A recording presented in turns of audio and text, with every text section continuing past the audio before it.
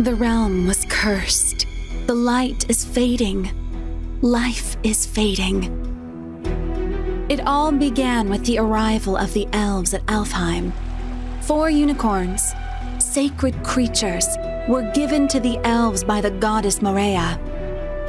The legendary animals had become a part of the elves. It was an incredible and unimaginable power passing down through generations.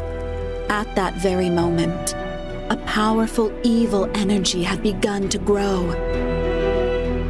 A witch coming from hell was reborn, and with her a terrible curse.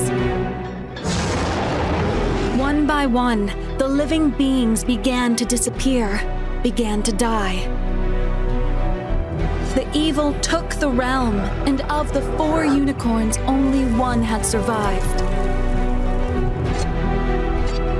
But a pure young elf refused to accept this fate. According to the elderly scrolls, she would be the only one able to touch the unicorn and free him and the elves from the curse.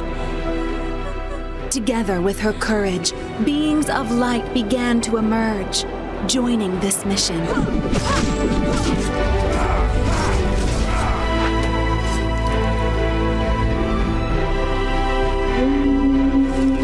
And that is how the pursuit of eternity began.